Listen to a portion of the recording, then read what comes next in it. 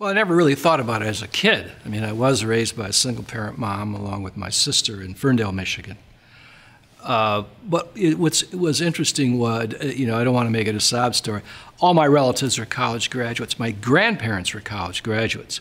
They were social activists, community activists. My grandmother was the first female president of a Grange in Ohio. So I grew up with a mother who was active in the American Association of University Women, active in our church.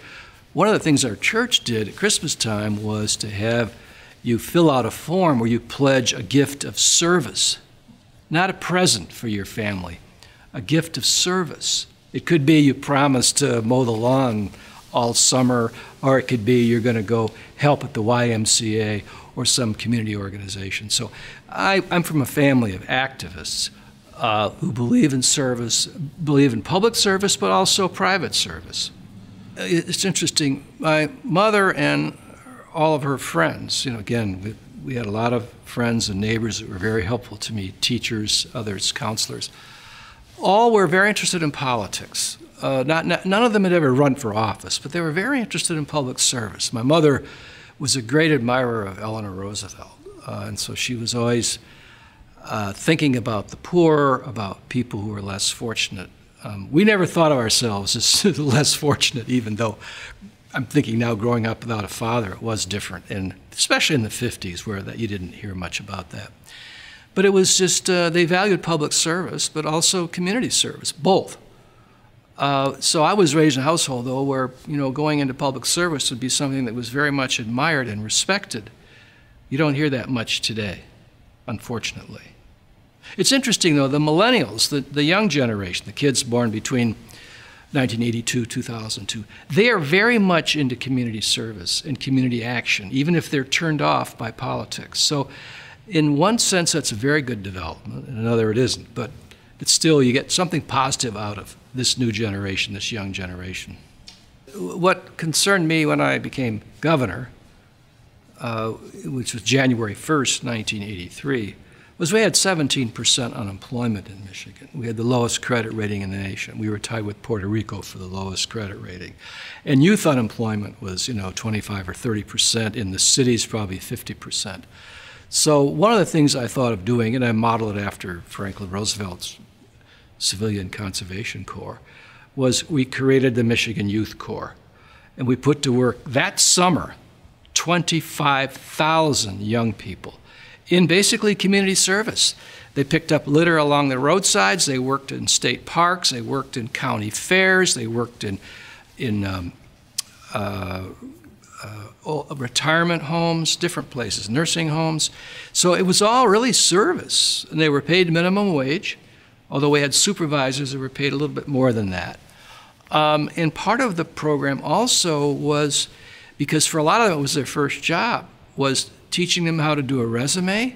We had counseling, so they could use this as a springboard to another job the following summer or a real-world job if they were not in school. Of course, we encouraged them to finish school as well or go on to higher education. I'm not as intricately familiar with all the different programs today, although I'm still involved in public service myself and mostly behind the scenes. But what was interesting in 1983, in June and May, was that we had a lot of people say, oh, those young people, they don't want to do it. They don't want to work. They're lazy. They don't care. They're not going to do it. We had others say, well, this program needs to be especially tailored for the very, very poor. I said, no, no, no. We want it for everyone. If this program has a badge of inferiority attached to it, no one's going to want to serve. I want it for everybody. I want it for kids from well-to-do families as well as very, very poor families. So what was interesting was they said it can't work. It won't be done. I said, it has to be done. So we had slots for 25,000 kids. 67,000 young people applied. We were heartbroken that we couldn't take care of all of them. It's true, years later, we didn't need it as much because the economy was doing well, there were jobs available for young people. But I hated to have a whole generation idle in the summer between school years, whether it was high school or college.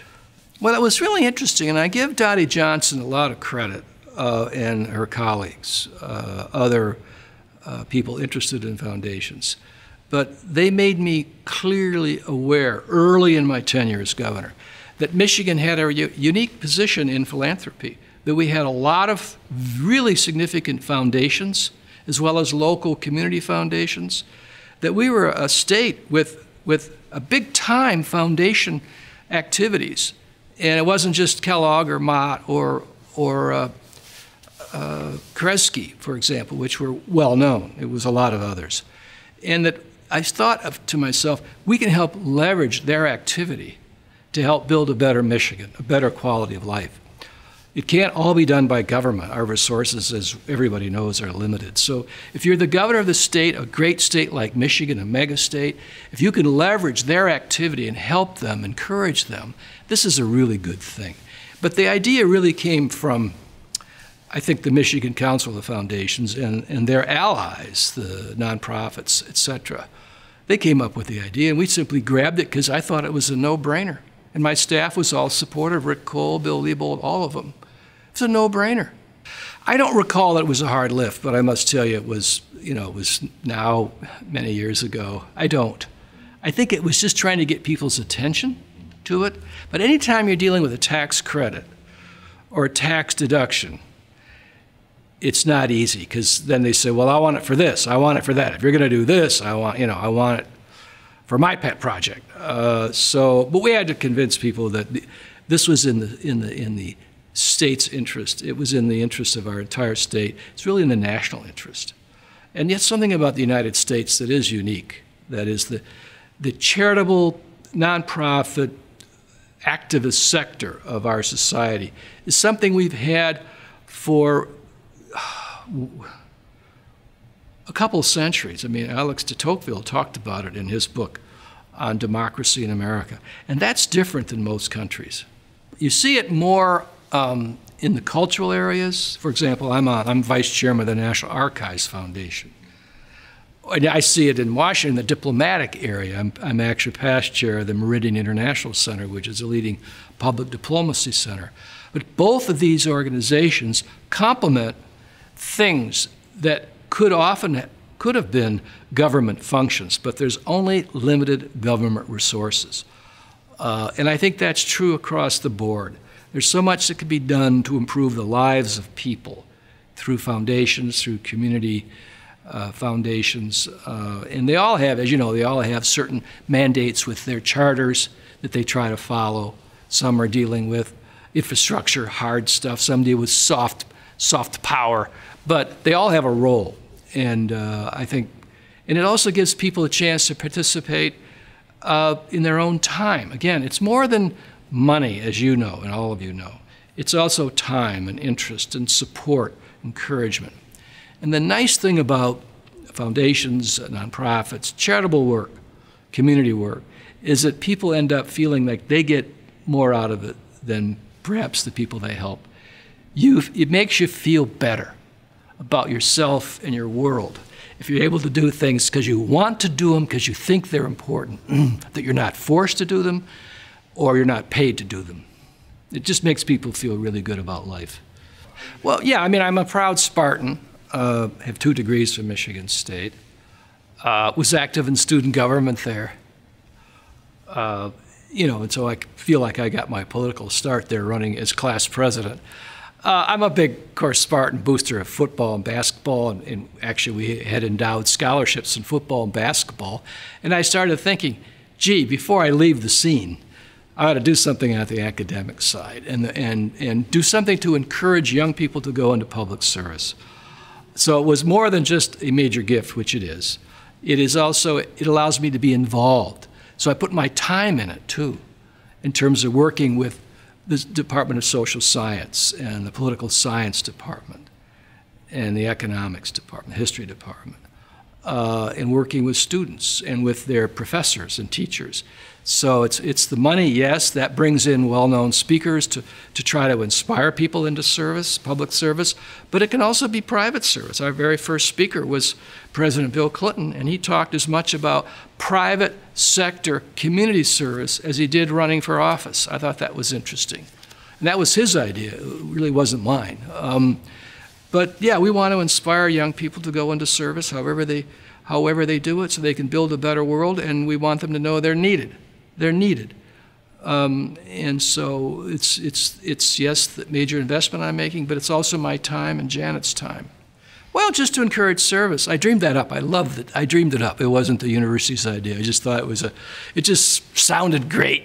And we have like an Oscar-like award, and it's just fun. And it just makes me feel so good.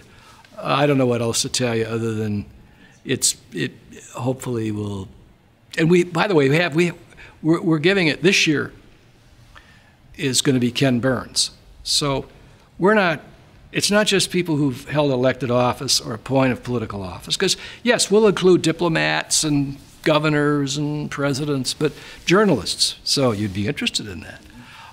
And Ken is a filmmaker and a historian, so that's going to be really interesting. And we want to make it fun for everybody too, inspiring and fun.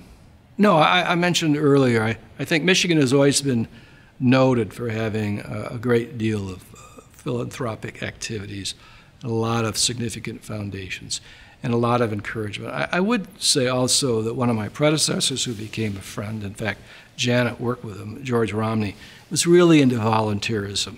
Part of that was part of his faith, which we also find in the west side of our state. And actually, well, every faith has a different way of wanting service. But as you know, there was an emphasis on service through George's Mormon upbringing. And really a de-emphasis on government doing things, although I must say George Romney gave us our modern Constitution, which I appreciated because I was a benefit of it. It gave a lot of power to the governor. So it was always nice to follow a guy that knew how to run things. But we've had people like that. You mentioned Russ Mawby. There's others at the Mott Foundation that I work with, and of course Dottie, and that whole crew. She brought a whole crew in to meet with me on this issue of giving and how to encourage it.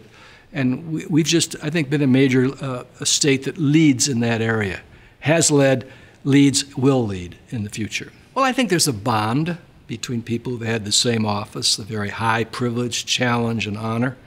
And there's a bond that connects people, absolutely. And I think you find that with presidents as well. You notice President Bill Clinton has traveled over to Southeast Asia after a tsunami with President H.W. Bush.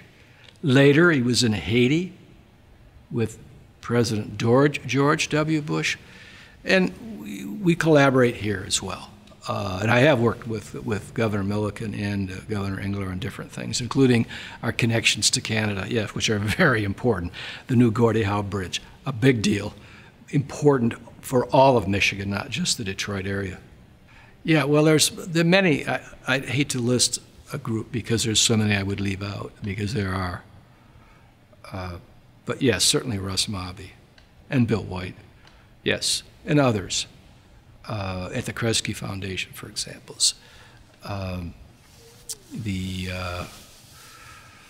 Several in Detroit, but I don't know who the leaders are now. But it's a really active group. Well, John Lohr, of course. The thing about philanthropic leaders is they generally they play a little bit on the guilt people have for not doing enough for their fellow human beings, but they make it easy for you. They're leaders. They lead by example. They make you feel good when you do something to help, whether it's contribute financial resources or time or ideas or influence, like lobbying for things. They make you feel good. And they try to stay a little bit in the background so that the people that they recruit to help you get some recognition as they're going about their service. And I think that's the other thing. It reminds me of what the late former Senator Pat Moynihan once said about Washington. And I think it could apply to philanthropic leaders, which is, Pat Moynihan said, Washington is a city where a person of great ability and goodwill can accomplish an enormous amount, provided they're willing to let others get the credit. That could be said of our philanthropic leaders in Michigan.